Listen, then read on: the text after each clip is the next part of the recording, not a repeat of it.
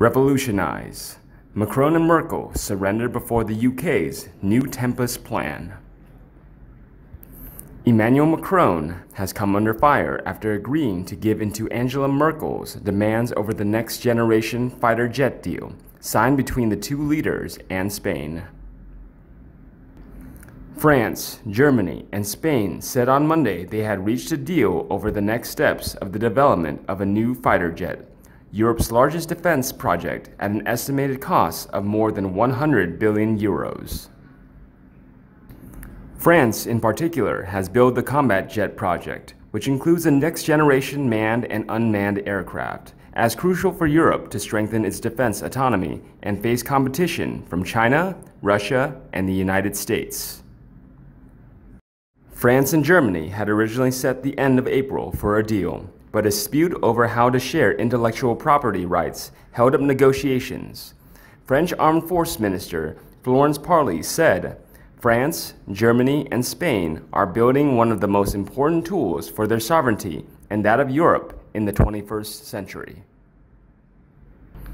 While the Germans and French argue, the UK, Italy, and Sweden are progressing on the new Tempest warplane, which will employ AI, drone swarming, pilot or pilotless flight, directed energy weapons, and an ultra-efficient adaptive cycle engine to be in service by 2035, a full 5 years before the Franco-German plane.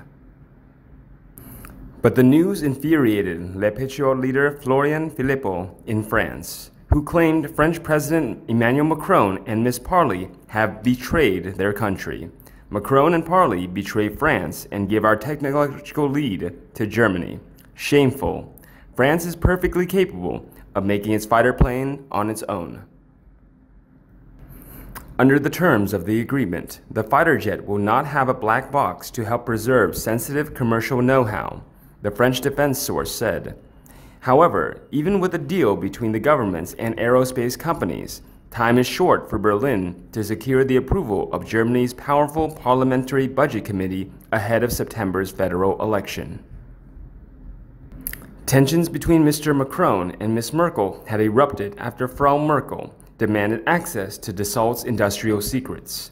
The French aviation firm would also have to give up some technologies it has developed for French-led defense systems, something it is unwilling to compromise on.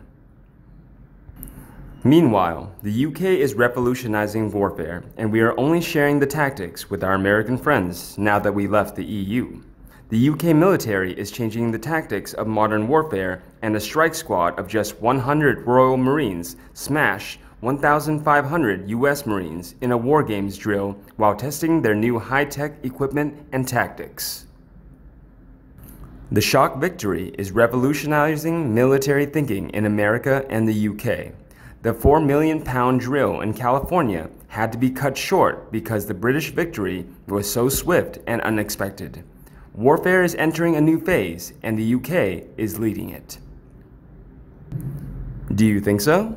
Let me know what you think and we can discuss it. I will continuously update the latest news in the next videos. Please subscribe to the channel to follow them. Goodbye, and see you in the next videos.